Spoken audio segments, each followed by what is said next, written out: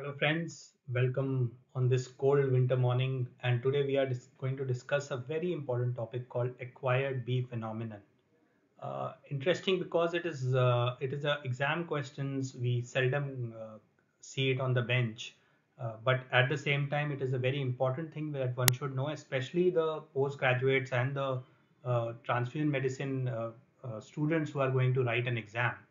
So I'm going to talk about this interesting topic. Before that, uh, there is a thing that we need to know about the chain that are important in the ABO system. So I call it the chain reaction. You can see there are type 1 and type 2 chains. Uh, Type 1 chains, why are they type 1 is because they have a beta 1,3 linkage, and the terminal sugar, you can see there is between the terminal sugar galactose and the N-acetyl glucosamine, there is a beta 1,3 linkage. They are mostly found in the plasma and secretion, whereas the type 2 chains are found on the RBC. So we are right now going to restrict ourselves on this chain, that is the type 2 chain, which are present on the RBCs. Now, interestingly, on type 2 chain, the FUT1 enzyme will act and it will cause the addition of a fucose sugar and turn it into a H substance. So to remember it, type 2 chains FUT1 gene, type 1 chain FUT2 genes. So I have explained this explicitly in my earlier session on abiosynthesis. If you want, you can go through that. If you already know it, then it's good.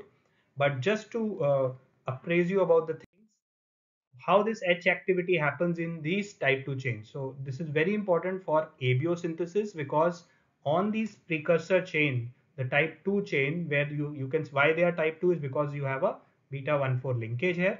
So whenever this person who has at least one capital H gene, he's H allele, he's going to produce a FUT1 gene, that is fucosyl transferase 1, that is going to eventually act on these type 2 chain and add a fucose sugar on these precursor chain. This fucose chain, when added, it gives a H antigen. So the central dogma around ABO is there is a gene. So this is the gene. It will produce an enzyme, that is this enzyme fucosyl transferase 1, and this enzyme is eventually going to add a sugar called fucose on the terminal galactose. This is H activity or the H antigen that is formed. Now, once we have the H antigen, and only when we have the H antigen, is the person of A antigen will have an A transferase. A A transferase enzyme is going to add N-acetyl galactosamine to the terminal galactose, provided the H antigen is formed. Similarly, if you are a B antigen person or a B group, then you will have a B transferase and a galactose will be added on the terminal galactose, provided H antigen has already been formed. And if you are a blood group O, then obviously you don't add it because there is no transferase there. So how is acquired B formed? So acquired B phenomena, it is an vivo phenomena. It happens with patients with bacterial infection, often patients of colon cancer or rectum, and this is like a false B-like antigen. So it happens on individuals who are A group and they may behave like a B group. So how this happens is, so we go back to the biochemistry part of it. You can see that the A antigen, how do we identify an A antigen? The terminal galactose, there is a sugar that is attached, that is N-acetyl galactosamine. Whereas in blood group B, the terminal sugar is galactose. So that is how A antigen differs from B antigen. So, but what happens when these bacterial infection uh, play their part? They release an enzyme called deacetylase.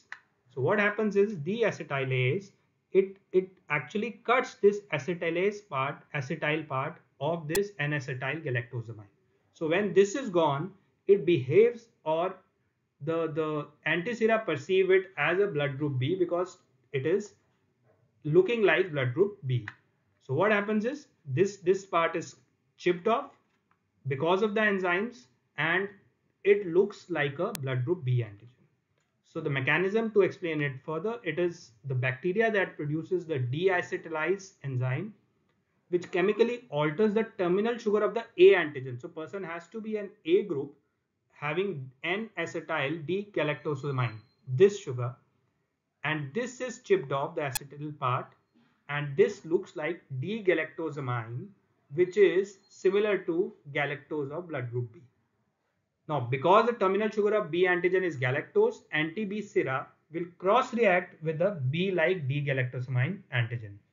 Therefore, in vivo, only group A people can have an acquired B-like antigen.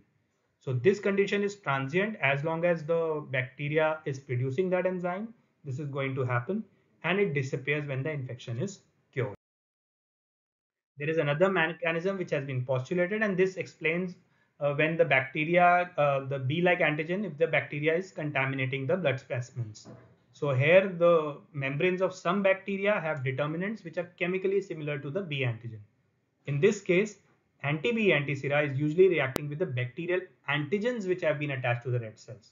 So in vitro, both group O and group A cell can have this acquired B-like antigen. This is even more rarer than the acquired B phenomena which has happened because of the colon cancer or where the deacetylase enzyme is produced by the bacteria. So how do we resolve it? Very important is if you check the historic blood group, generally it is a A group. We are all aware that sometimes a person may complain that, okay, my group was A and why you are giving me a thing like B. So that is when you check the history. The history is very important. More often than not, the patient will elicit a history of cancer of colon or rectum, because that is where the enzymes are going to, it is going to alter the bacterial flora and fauna, and that is where the enzyme will produce the deacetylase enzyme. So the other way to do is to test the red cell with the anti-B reagent acidified to pH 6. You can also go for an auto control, autologous control, and this should give a negative result with your own cells. Interestingly, you can, what you can do is you can, the acetic part or the acetate group that has gone, you can recreate that acetic group when you add an acetic anhydride. You treat it with acetic anhydride, and so the red cells start behaving like an A antigen again.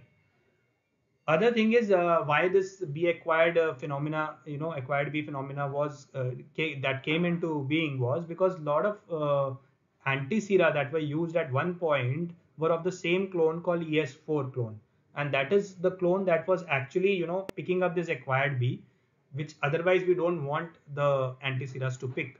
So once that clone was changed, it became better, and that is how we should see the lot, and if we are using the same clone.